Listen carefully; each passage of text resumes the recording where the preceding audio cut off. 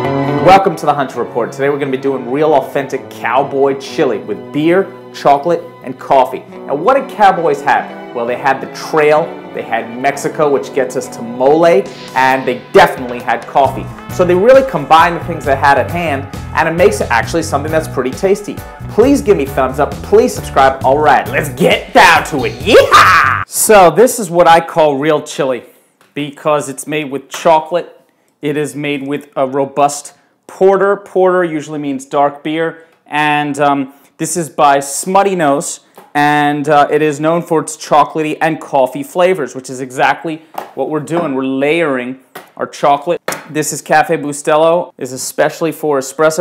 It has a really great flavor for the price. So again, we're laying coffee, chocolate, and beer, and we're getting these layers going as many times as possible throughout the recipe. We have Chipotle chilies, which are very smoky and provide incredible flavor. We have ancho chilies, which provide sweetness. And we have guajillo chilies, which just provide a little body and just another dimension of chili flavor. We also want to round that out with a chili powder that's chipotle flavored, and a little bit of cayenne. Ground cumin, onion powder, garlic powder, and oregano. Finally, in our meat department, we've got sausage, chuck steak, that is stew meat, and I'm going to chop this a little finer, and D'Artagnan chorizo, the good stuff. Hunt's fire-roasted tomatoes, diced, which only complements the smokiness of the chipotles.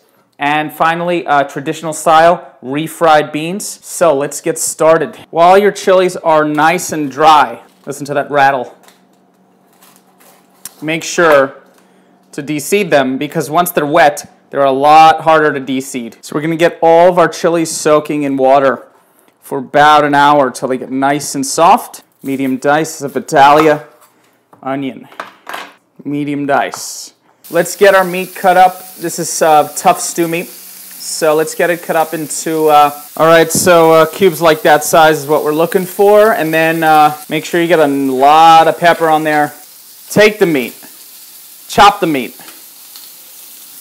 brown the meat, down the meat. Look at that, we've got great caramelization going on, and now we're just going to add it right to our onions. Much cleaner pan so we can get to frying up our meat in tube form. A little bit of olive oil. All right, let's do our spices. Cumin powder, tablespoon and a half of oregano, tablespoon of garlic powder, tablespoon chipotle pepper, this real nice smoky stuff, tablespoon of onion powder. Let's get that going. Right into the mix there. Taking our soaked chilies, they're nice and soft. Let's get them in the food processor, grind them up. All right, so we've chopped up our peppers, add a little bit of water because we're making a paste to lubricate. Now that's a real nice consistency. Now let's cut up our tubular meat into nice bite-sized pieces. I've brewed some coffee. We're just gonna add it right in. Hunt's tomatoes, refried beans, Smutty Nose, robust porter, and of course, Lint's chocolates. About 4 of these bad boys. So finish off your chili with some green onions and cheddar cheese. Why not goldfish and caviar on a blini? Oh, and look at this. Here's to goldfish.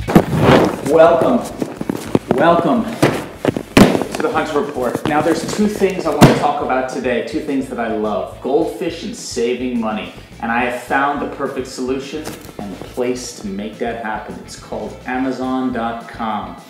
Amazon has this new service called Amazon Pantry, and they actually make you fill up your box. They say like, well, we're gonna charge you $6 for the shipping, and you get like this many items that you're allowed to put in for the $6. So I said, well, why don't I max out my goldfish, because I've burned through a lot of goldfish, as you're about to see. And so why don't I get as many goldfish as possible into this box so that I can save, you know, on the shipping. Let's see what the box holds.